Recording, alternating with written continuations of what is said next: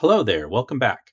Today on Daddy Rolled a One, we're going to be talking about the history of firearms in Dungeons & Dragons and in other early tabletop role-playing games. Please remember to like and subscribe, and if you could please share this video on your social media networks, that's the best way for me to grow my channel.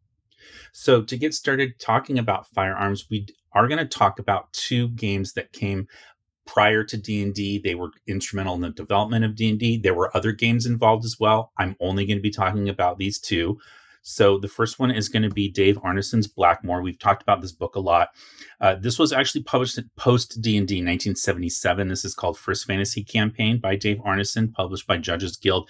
However, this is really Dave Arneson's notes from his Blackmoor game that predates D&D. So as we all remember, Blackmoor is a game that is not quite a role-playing game, but it's very, very close. It has a lot of elements that we would associate with role-playing as we call it now. And it derived out of a game called Braunstein, and there was another game called Brownstone. They were all kind of related.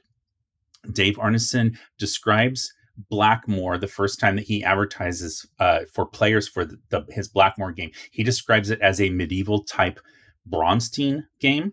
However, in this game, Blackmoor really starts to get into a little bit more of what we would now call science fantasy elements. So if you look at the back here, he describes the original Blackmoor magic system. We've talked about that before in my video on the magic system of D&D.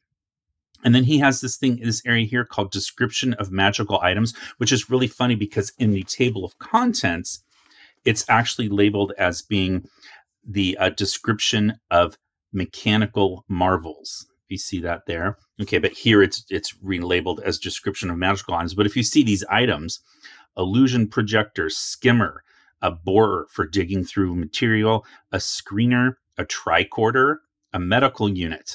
He's got an entertainer, but he's also got robots and then a controller to control the robots. So again, much more of a science fantasy type of situation. If you see on the covers of the DA series of modules that Dave Arneson wrote for TSR in the mid-'80s, you definitely get that sense of that science fantasy element. Okay, so that is Blackmoor. So there's no specific standard like medieval type firearms in here, but clearly Dave Arneson is accepting of kind of like a lot of different influential resources into his Blackmoor game. Now, Chainmail. This is 1971. This is Rules from Medieval Miniatures by Gary Gygax and his friend Jeff Perrin. So just as a fun aside, in case you forgot about this or didn't remember, the land of Perrinland in the world of Greyhawk, that is named after Jeff Perrin. That's where that comes from. So this is Medieval Miniatures rules, and there are rules in here for gunpowder weapons. Okay, so it talks all about that here, rate of fire and damage. In this particular case, anybody who's hit just dies automatically. That's how this system of combat works. It's not the standard D&D system that we think of today.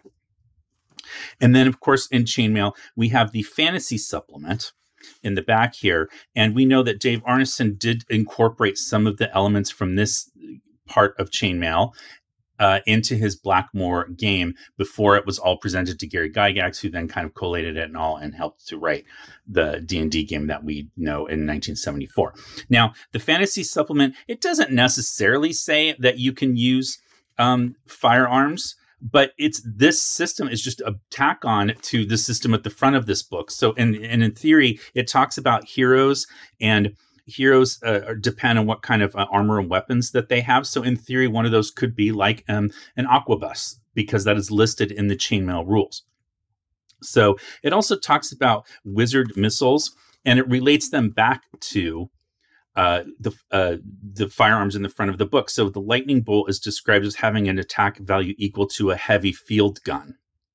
So that is kind of where you start to see where Gary's head is at in this, and that he's describing magic in terms of how it relates to the medieval siege weaponry that was discussed in the front part of the book. So in Gary's mind, at least, I think he's starting to kind of create this situation again where magic is sort of maybe a replacement for firearms. It doesn't say that specifically, but just the way that he's describing the terms, and then other things that happen in the future, that starts to become a little bit more like it's probably what he was thinking. Now, in the back of this book, there's the attack matrices. So you've got your fantasy reference table here, and you also have your fantasy combat table. But before that, you have your regular combat tables, and it has the individual fires with missiles. And there you see is the Aquabus. Okay, so that's Chainmail. However, by the time you get to D&D, so just a few years later, 3 years later, D&D is published, and there are no firearms in original D&D. It was these 3 original books, and the firearms aren't discussed in here. However, interestingly, we do see firearms show up in Greyhawk Supplement 1 by Gary Gygax. This is 1975, January of 1975, so about a year after the original D&D is published. And if you see this table of weapons here, you see the Aquabus. And all these numbers that you're seeing here, this is the ranges for the weapons. Okay, but over here, this is the supplemental damage by weapon type, which was not how D&D combat was originally created in the original rules. This is the option rule. So the D&D combat system that we use this day all the way up till 5th edition actually goes back to the alternative combat system that was listed in original D&D. So Gary puts this table in here for all these new weapon types, but he doesn't include the Aquabus that he has over here. So now a lot of people have said that that might have just been either a mistake, either he left it out, but other people think that he might have accidentally lifted this table up from the Chainmail supplement because he took out cannons, because Chainmail has field cannons, but it also has Aquabus. And so he may have lifted this up by mistake because it's never in here and it's never repeated anywhere else in any future, early D&D game supplements. And so there's a lot of people that just think that's just a pure mistake, and Gary didn't mean to put that in there. Okay, so we've got the Aquabus. So, but again, not a lot of detail. So, what else is going on in this time? Well, 1975, the same year this comes out, you have Tunnels and Trolls is published. So I talk about Tunnels and Trolls in some of my earlier videos, like the early tabletop role-playing game settings and also the world's second RPG that's published. And Tunnels and Trolls originally, as you see here, doesn't have firearms. However, there is a 5th edition of the game that's published in 1982. And by this point, there are firearms listed here. And it's actually very detailed. It's toward the end of the book. So it doesn't come in the main section on the weapons and equipment. It comes toward the end. And it talks about all these different types of firearms and how really they should be limited to sort of like a certain time period of European weaponry that was used. But it also gives the game master approval to like add different types of guns and calibers and things like that. So that's Tunnels and Trolls. And then you have RuneQuest, 1978. There are no firearms in that game. And then in 1979, you have this game. This is Adventures in Fantasy. Now, this is published by Dave Arneson. And this is after he's left TSR. And this was Dave's way of kind of like fixing what he thought were the problems in D&D. So a big part of the introduction of this game is him talking about how their D&D is actually not really well presented. It's very difficult to learn, and unless you have someone kind of teach it to you. And so he's going to fix that in Adventures in Fantasy. So, however, this particular game, it really doesn't lean into that sort of science fantasy stuff that he was doing in his Blackmoor campaign. So it kind of skews much more closely to what we would call a traditional fantasy setting. So there are other games, of course, coming out all throughout the 70s after D&D comes out. I'm trying to focus on just the fantasy ones because obviously games that take place in a modern setting or in a science fiction type setting are going to have firearms or some type of gun or ray gun or something like that in them if it's science fiction. So I'm leaving those out specifically, and I'm focusing on what we would call a so-called traditional fantasy setting, and how are they implementing the use of firearms if they are. And really, they pretty much aren't. So D&D kind of leads the way by not having them in the game. And then the popular games that come out afterwards, like we talked about, Tunnels and Trolls and RuneQuest, don't have them. Now, again, TNT does add them later. TNT Tunnels and Trolls adds firearms at some point, by the 5th edition. Okay, so another game, though, this is kind of a more obscure one that's not really one that people remember all that well, but it's called High Fantasy. This is 1978. This is a game by a man named Jeffrey Dillon, and he had played D&D and kind of just decided he wanted to create his own version. So this kind of almost like an early Heartbreaker, if people are familiar with that term. So he wanted to write his own version of D&D. And so he worked with his wife and created like 100 copies that they sold at a convention. And then they used the money from that to make a second edition. And then it actually got purchased by another game company and had much more mass distribution. But one of the elements that he has in this game is a class called the Alchemist. And as you see here, alchemists have the ability to use explosives and gunpowder. And the rules specifically say that only alchemists should be able to use those. But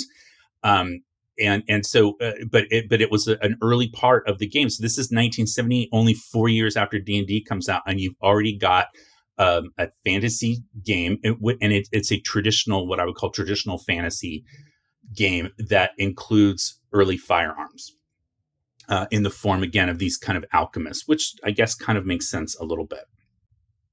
All right, one more game that I'm going to talk about is sort of a traditional fantasy setting. It's going to be this one from 1986. This is Warhammer Fantasy Roleplay, published by Games Workshop. So if you're not familiar with Games Workshop, see my video on the Fiend Folio and the history of TSR UK's division. It talks about Games Workshop, very important company in the history of tabletop gaming. So this game comes out in 1986. It is a mostly traditional fantasy type setting. However, there are character types in here that use firearms, such as the duelist. And you see here as trappings is a pair of dueling pistols with powder and ammunition. There's a highwayman who also has a pair of pistols with powder and ammo, and a gunner who has skills as with blunderbuss, bomber, pistol, and bombs. And then there's a list of weapons here, missile weapons, that include the pistol and the blunderbuss, which is just in this particular version of the game, the blunderbuss is just a bigger version of a pistol. So you've got that, which, again, like a traditional setting. As I mentioned, I'm not really going to talk about games that are modern settings, Wild West or Spies or like the game Gangbusters, anything like that, because of course they're going to have firearms.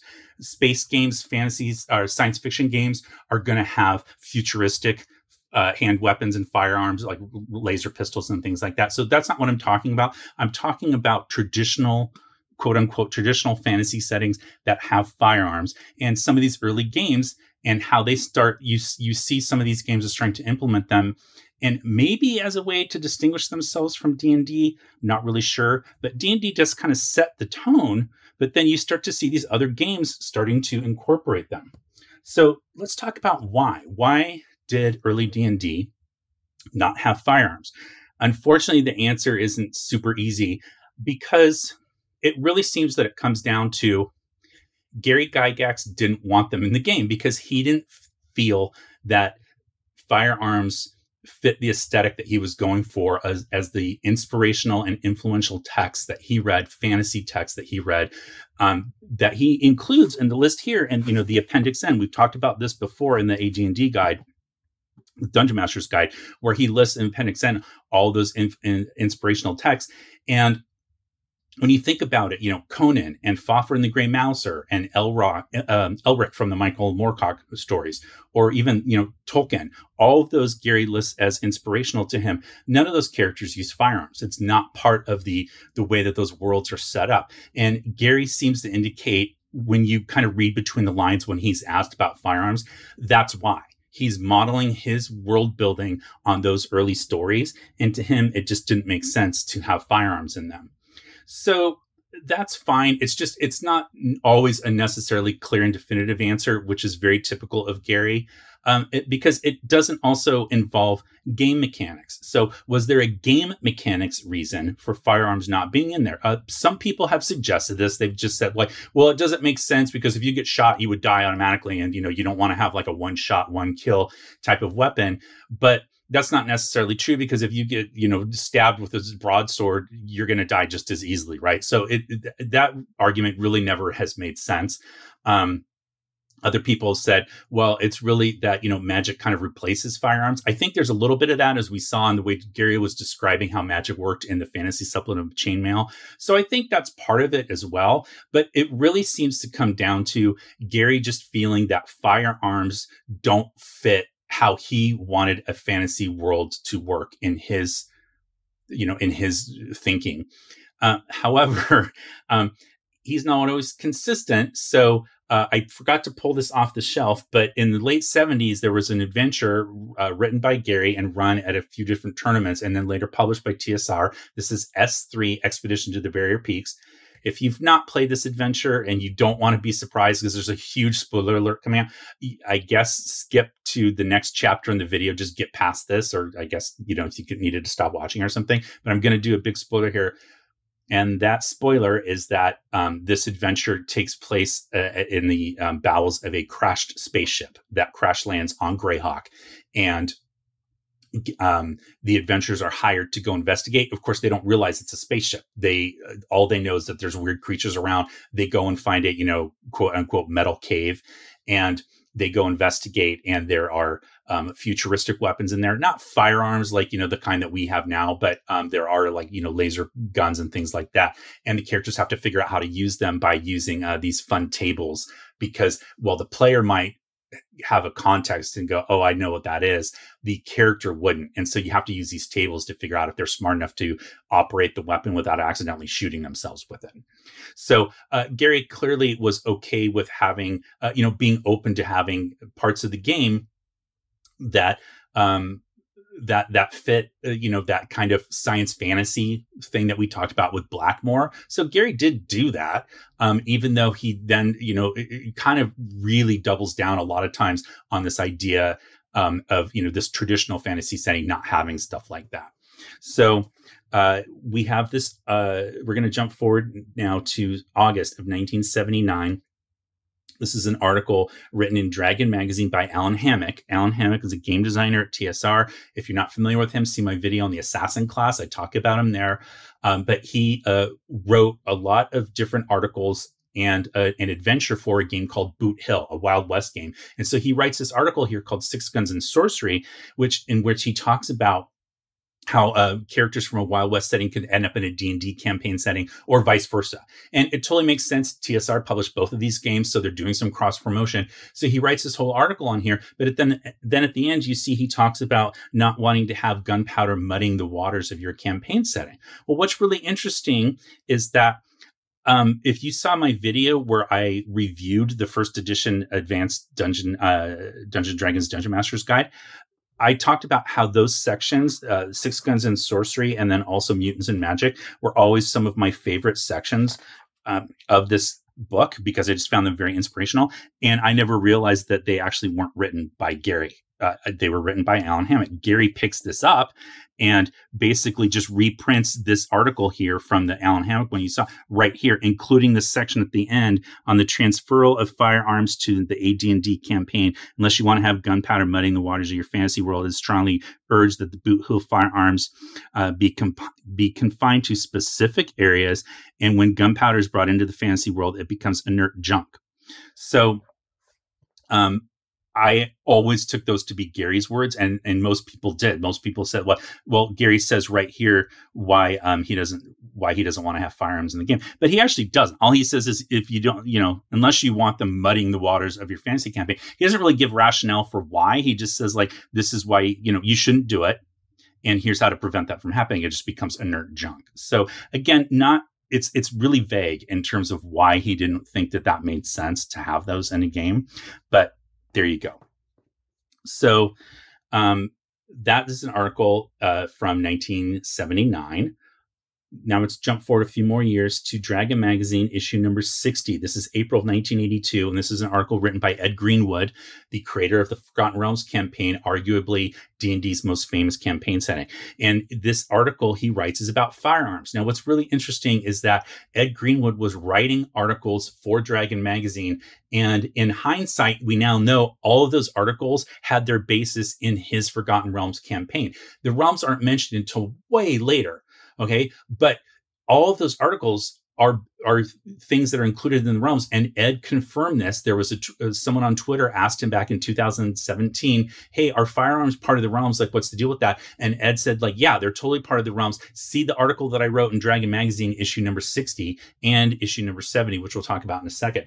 But he confirmed firearms are part of the realms. The reason that they don't get published when the realms get purchased by TSR because the TSR execs didn't want to have firearms. So Jeff Grubb comes up with this workaround that he calls smoke powder instead of gunpowder. So Ed's like, gunpowder doesn't work in the realms, but smoke powder does. So that was kind of their goofy workaround, but firearms are technically part of the realms. So Ed writes a follow-up article, issue number 70, where he talks about more kind of like personal firearms, whereas the issue number 60 was more of kind of like the large scale, like, field guns and siege type guns. Issue number 70 gets down to more of like the personal weapons that would be handled by an individual. So, but in between those two, Dragon Magazine issue number 66, this is also 1982, October, Gary writes a letter to the editor of Dragon Magazine that is published. So it says Gary on gunpowder, and he says, "Dear editor, with regard to gunpowder in the D&D or AD&D game systems, I wish to point out the following. The rules contain no provision to use for the use of such materials. In general, gunpowder will not work. That is because it functions on a scientific principle, and as every adventurer knows, the fables of science and technology are sometimes found in strange areas, but the laws of magic are such that no one can possibly believe in these arcane pursuits. They never produce results." So there's no comment back from the editors or anything like that. But again, very typical of Gary's language, where he, uses 8 words to say one. But basically, he just saying like, nope. Like, he doesn't see that magic or that firearms would work in a fantasy setting because he didn't write any rules for doing so. So they're not in there. That means they're not part of the game. So that's fine. That's kind of interesting. But we're going to jump forward again a little bit now. So we're going to go up to 1989. So at this point, Gary Gygax has left TSR. And its second edition game is published. This is the second edition Player's Handbook, 1989. And in the section on equipment, you see the Aquabus, which is, again, an early firearm. And then you see those 3 dots there. It says, "This weapon is available only if allowed by the DM." But it's part of the game. So the Aquabus and firearms come into second edition if your DM allows it. Okay, and then they had this really fun book that came out second edition. I love these green historical guides that came out for second edition. I have quite a few of them.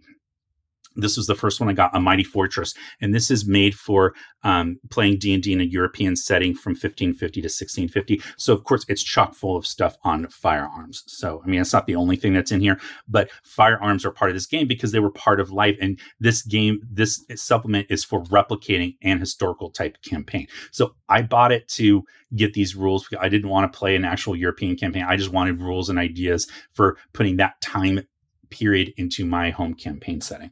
So this is second edition D&D. Now, third edition, they're not really part of the game so much, but you start to see Gary's being interviewed a lot. Early 2000s. So 2 main places he's being interviewed is going to be Ian World and then also dragonsfoot.org.